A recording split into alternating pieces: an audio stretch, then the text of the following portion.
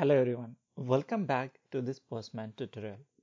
In our previous tutorial, we learned how to create a record using a post request in the Postman tool. In today's lecture, we are going to learn how to use a Postman post request in order to create multiple records.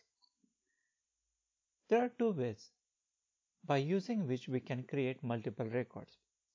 The first way is for each record, we can create a separate post request in the Postman tool, which is more cumbersome and it will be more challenging to maintain over the period of time. The second option is using the script. It's called a pre-request script and test section. So using those two sections, we can achieve of handling multiple records for the post request. So let's go ahead and create our first post request. In order to create post request, either we can click this plus icon which I just clicked, or you can go to the new and create a request. Whatever the best way suits for you, you can use that. Then as it is a post request, we have to select the HTTP method as a post. Then we'll give the URL name, the URL name for which we are going to send a post request. In the real-time project, you will get this URL from the web service provider. As I already aware about the URL, I already configured that as an environment variable, and the name is URL. It is in uppercase, so I will use that, and then system name as an admin, which we have already seen our previous lecture. Now the next thing is configuring the body section, because the body is the section from which the data will be sent to the request. In today's lecture, we are going to use the JSON format. So from this none section, we'll select just raw, and from the other drop down, we'll select the JSON. Let's prepare a sample request. It will start with the open curly bracket. This particular web service, which I am going to call for posting a data, requires mandatory attribute called as a key. This kind of attribute details you can get from your provider team, which are actually going to develop the web service, and they will provide the endpoint and what are the attributes then we need to pass in order to create a record. So this is a key, it's a mandatory attribute for this web service, so I will pass that, and it also requires a sub attribute called as a source key. If I do not pass these values, then record will not be created. Then what I'll do, I have created another environment variable. It's called as a cust ID. So I will pass that here so that the runtime value will change. And in order to pass the environment variable value, you have to use two open curly bracket and two close curly brackets, and then we'll pass the attribute as a cust ID because that is the variable name I have created. So this is my very first element. At the end of the first element, I'll just use comma and the second attribute. Second attribute, let's use full name. You can use other attribute based on your web consumer, based on your provider's web service detail. And I will pass here value such as like John Doe. And in order to distinguish the record, I will just prefix this name with the cust ID. It is just for our understanding purpose. We don't have to always pass these values for the first name or any other attribute. So this way my body section is ready. Of course, you can create a complex body section if that is your requirement in your real-time project. Once we are done with the configuration of the body section, the next section we have to handle is a pre-request. So in the pre-request, what we have to do is we have to get all the attributes which will be used in our request. So as of that, I'm going to use the cust ID, which is I just mentioned here. So this cust ID we have to store somewhere, right? So that we can store in our local variable. So how can we do that? How to create a local variable? So first step will be creating local variable, I would say. Then once we create, we have to initialize that, because from here the values will be get initialized and will be get used in the actual body of the request. Initialize local variable, and then we have to set that local variable value in our environment variable. Right now the environment variable is available, but no value is assigned. There is no current value, there is no initialized value. So we have to set the environment variables. So these are the 3 steps we have to perform. Now let's create our first variable. The variable creation is very simple process. As we are going to store multiple customer IDs, I'll just name the variable as a cust IDs because it will going to hold the multiple IDs.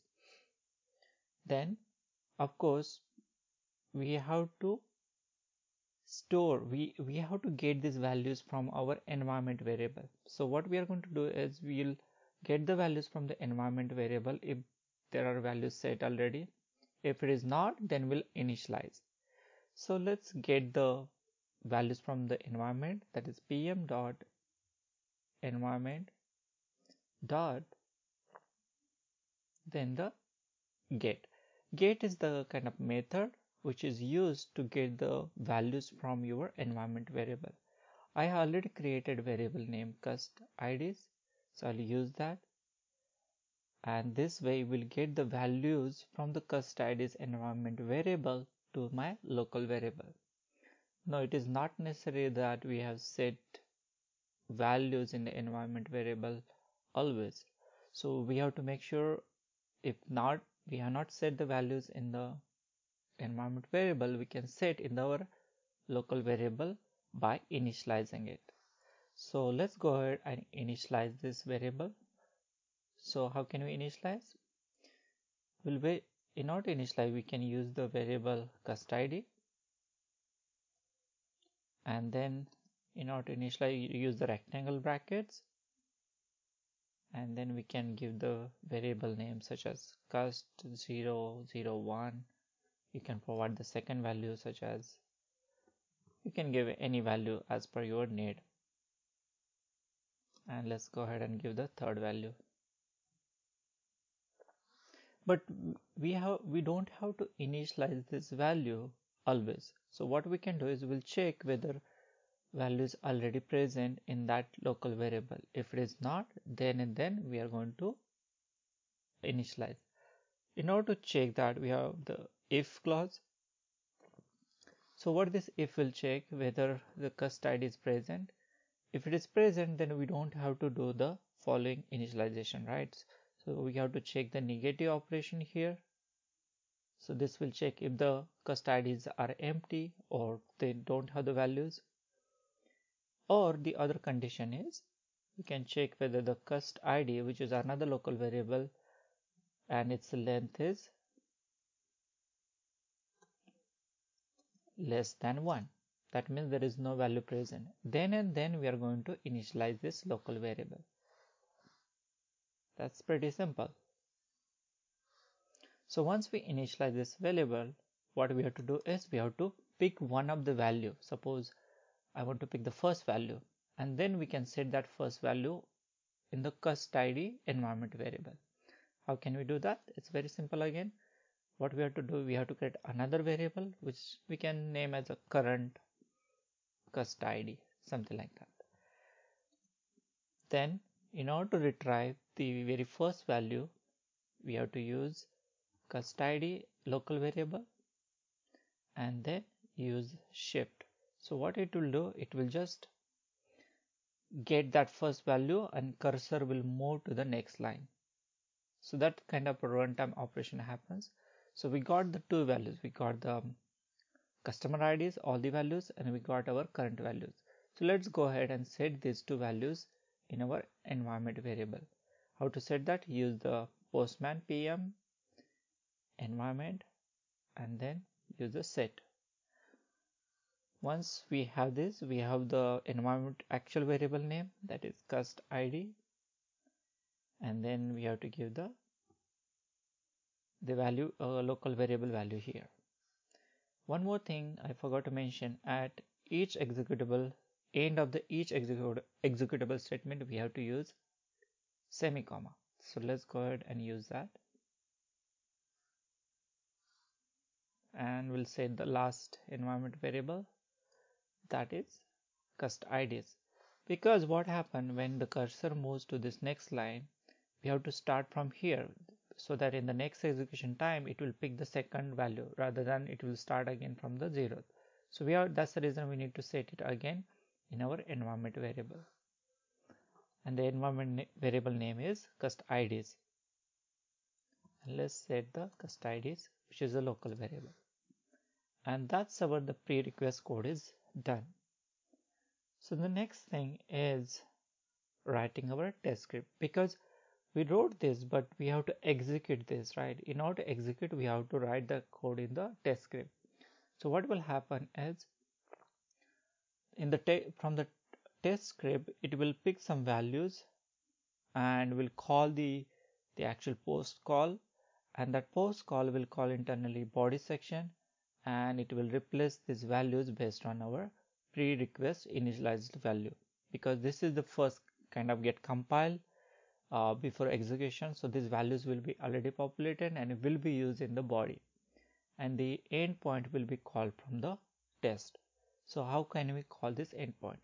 Before calling the endpoint, we need to determine what are the values present, right? If the values are not present, then we are not going to call. That's very simple. So in order to check whether values are present or not, we'll use a kind of variable. Let's name as a cust IDs. So if the IDs are present, then and then only we are going to call the endpoint. So let's use the PM method, which can get the variables.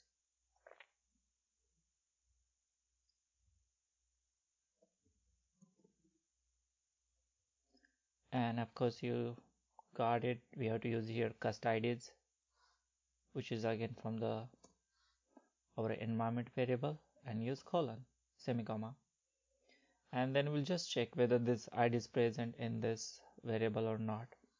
How to check? We'll check if cust ID is present and cust ID length is greater than 0, just to suffice do not hold any empty records.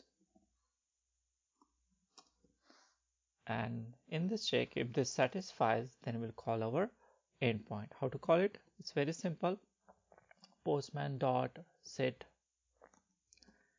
next request. This is the syntax for calling the request or the endpoint.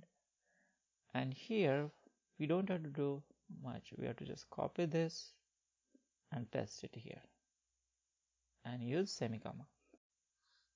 Now we have the values and we got the execution of this request.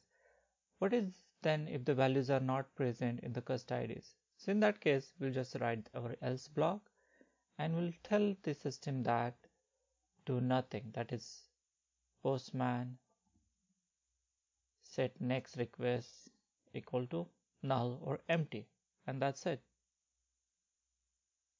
We wrote our body section, we wrote our pre-request section, and we also done with our test script, which will actually going to call the endpoint. Let's go ahead and execute this request by clicking send button. We can see the status is 200.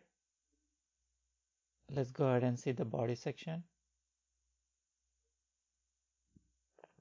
We can see here the cust 001. This record got created, and these are the kind of ID generated for the web service which we are calling. Let's send the next request. Now if you notice, I have not changed anything in the body section or in the environment variable, but the second record automatically got created with the second value which I have just initialized. Now let me execute the third request and we'll see whether the last values get picked or not. And here we go. The last value cust003 is also got picked and it created a completely new record.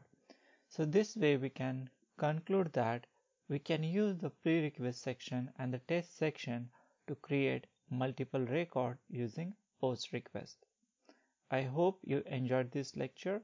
If you have any questions or queries, you can definitely mention in the comment section of this video. Thank you.